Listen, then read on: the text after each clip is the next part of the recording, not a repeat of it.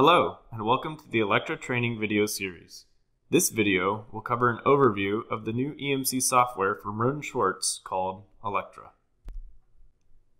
This software is used to perform both EMC emissions and susceptibility measurements. This includes radiated and conducted tests in both the EMI and EMS application spaces.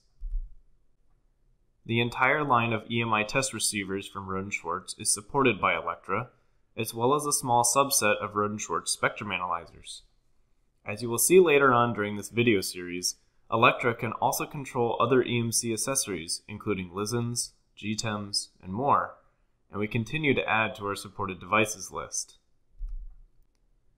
ELEKTRA is designed to maximize efficiency in the lab with a state-of-the-art user interface.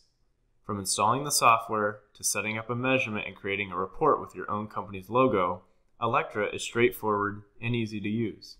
Users can take full advantage of flexible dashboards as well as interactive measurement displays. ELEKTRA also comes loaded with pre-configured measurement settings for relevant EMC standards, in addition to a library full of limit lines and transducer factors to assist the occasional user.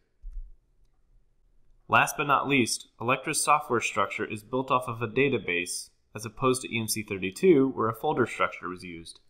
This enables users to create and search for test templates, results, and more very quickly and efficiently.